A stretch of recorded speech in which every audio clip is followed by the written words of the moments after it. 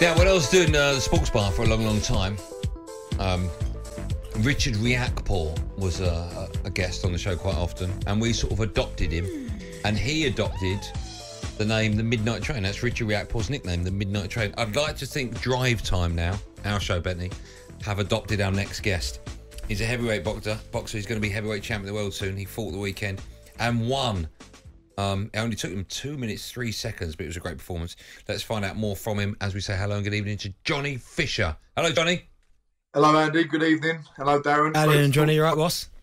Yeah, all good, all good. Great result of the weekend. Happy with the performance and looking forward to rolling on. Johnny, we love you, by the way. I just wanted to get that out there. All right? It's good. I'm your adopted son. I'm your adopted drive time son, as you said. Is that official? Can we adopt you official. now?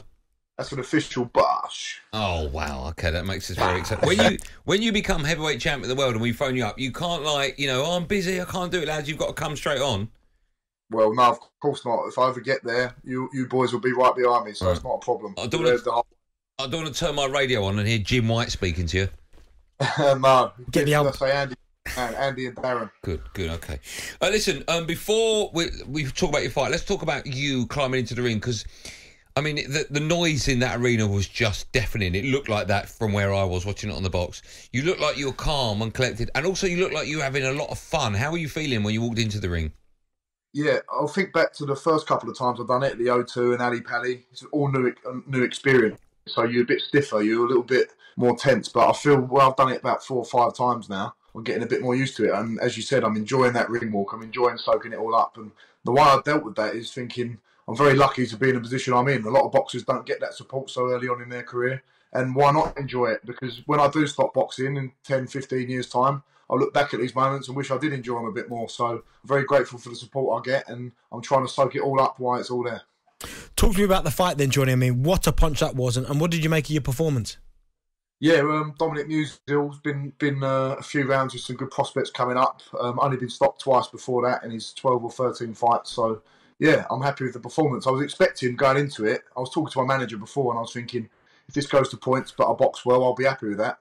But I sort of not surprised myself, but I was surprised at how quickly I managed to make him feel that power, and I got the result that I wanted. And if someone is hurt in front of me, I've got good instincts to get them out of there. I'm very confident in my finishing ability, so I showed that again on Saturday. Johnny, you know when you're in a boxing match like you were at the weekend and you first connect with them, can you tell right away whether they fancy it or not? I think it's more about whether they can hold up to the power. I think they all fancy it because they're all big, they're strong, they're proud. Dominic Musil in the build-up, I can tell more from the weigh-in and from the press conference, how they conduct themselves, how they look at me at the weigh-in. And Dominic, I didn't see any sort of lack of confidence in him, lack of belief. But it all changes when you hit them for the first time, as you said, and you land that first blow, and how they can stand up to that power, even if they are an 18 and a half stone man like that bloke. Once they feel that power, not many people can take it. I can't remember which boxer coined the phrase, but I think the phrase is everyone's got a game plan till they get punched in the face. Mike Tyson. Was it Mike Tyson? Okay. Listen, you mentioned your finishing ability. Something I really loved when I was watching you was when you caught him, you literally sprinted over to him to try and finish the job off. So many times I've seen boxers be a little bit too precautious and, they catch him and then they sit back and then they move and try and finish it slowly. But you really went for it. Is that part of your game plan or is that just instinct? Yeah, it is instinctive and it is part of the game plan as well. But one thing that my fans like tuning into, I'm not the most polished, I know that. I know I've got a long way to go. I'm still probably a novice in this sport, in the professional game. But one thing my fans always guarantee when they come and watch is that I will be violent, I'll be aggressive, I'll be rough and tough. And people love watching that. People have watched people fight for hundreds, for centuries, for thousands of years. And I think that's one thing I bring to the table. Excitement, raw aggression, and people love tuning in to watch that, and that's why I'm doing 2,000 or 3,000 tickets every time I fight. So when next can we see you in the ring then, Johnny? What's next for you after this fight at the weekend? Well, I definitely want to fight again this year. There's a great show in Leeds with Josh Warrington on it. Ebony Bridges is on it as well. It's great when we travel up north to fight. I've done it in Sheffield not long ago in August. It'd be great to. I've got a lot of support up there, and it's good to fight all over the country and try and broaden that support. And who wouldn't want to fight in a great city like Leeds? Sometimes when I look at sports people, I try and find something that I can connect with them, and then it makes me think, oh, I'm a bit like them. And I thought that with you actually on Saturday night when I saw you ordering a Chinese takeaway afterwards. Oh, you Well, did? I had a Chinese Saturday night, I had a Chinese Sunday night with my nans as well. Wow. But you shared the Chinese takeaway with your opponent. Is that right? Yeah, I do that after every fight now. Like one of my good friends, Jake, who works with me as well, he said, "Why not share a chicken ball afterwards with your opponent as a show of respect? Win, lose or draw, share a sweet and sour chicken ball." Done it with Eddie Hall as well. He came and watched, the world's strongest man from 2017. Unbelievable that he came and supported me, and I think everyone loves a chicken ball. So win, lose or draw, share one afterwards. Do you think that will remain throughout the levels that you keep going up? Do you think that will stay? Oh, definitely. It's not going to change. Chicken ball after the fight, win, lose or draw. It makes everything a little bit nicer for everyone involved. You can't change that. Listen, Johnny, just going back to your victory, excuse me, in only 2 minutes, I can't remember who. I think it was Anthony Joshua. He had a fight I watched. Excuse me. You're right. And I've got a little bit of biscuit in my throat, I think. And I've got a chicken ball. And he won. Excuse me. He won the fight quite quickly, a bit like yourself. And then the camera cut to him, and he was backstage, just like sparring, like shadow boxing. And the reason he was talking about it is he said he needed to have like a warm down. When you've trained so much for a fight and it's over so quickly, what does that mean anything to you, or do you have to warm down, or you just get on with the day as if you would have taken him 5 rounds? Yeah, I've seen a lot of boxers do that. For me, it's not something I personally do. But for me, it's not so much the physical side of it that you've got to warm down. What you've got to do is have a week off after a fight to mentally deload. I know it's just see Andy over there, but yeah, you've got to mentally deload after you've had a fight.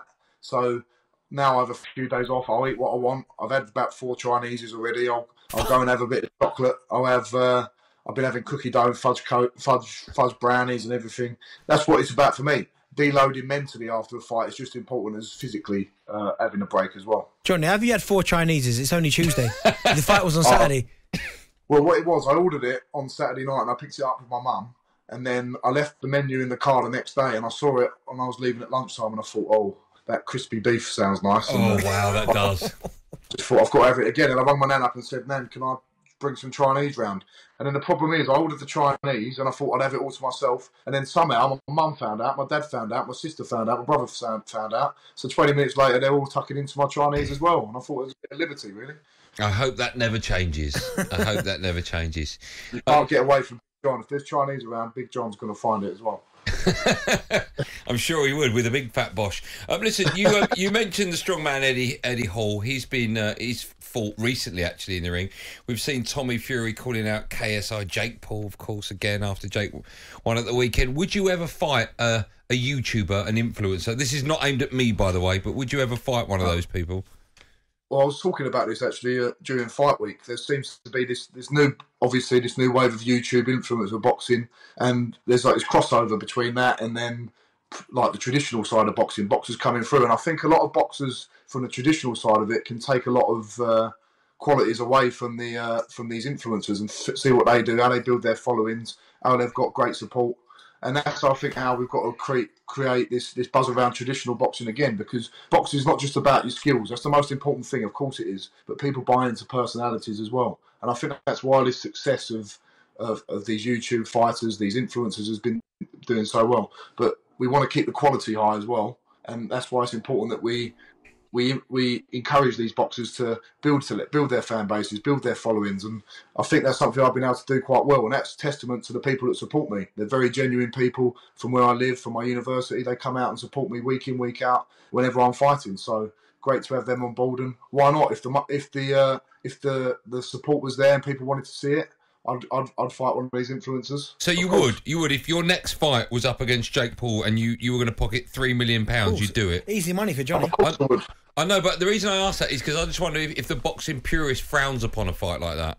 Well, I look at a lot of my fans aren't boxing purists, first and foremost, the supporters. They're people. I brought a lot of people into boxing who wouldn't necessarily watch it, more like a rugby background, or they went to my university and they never really experienced boxing before. So I wouldn't say I've got a traditional background of supporters and a following myself. Okay. But whenever I go out, people are always asking, please fight Jake Paul, do this, do that. But listen, I know I've not got the following nowhere near as big as him, but there is an interest there, and they have brought new eyes into the sport as well. So can't knock it completely.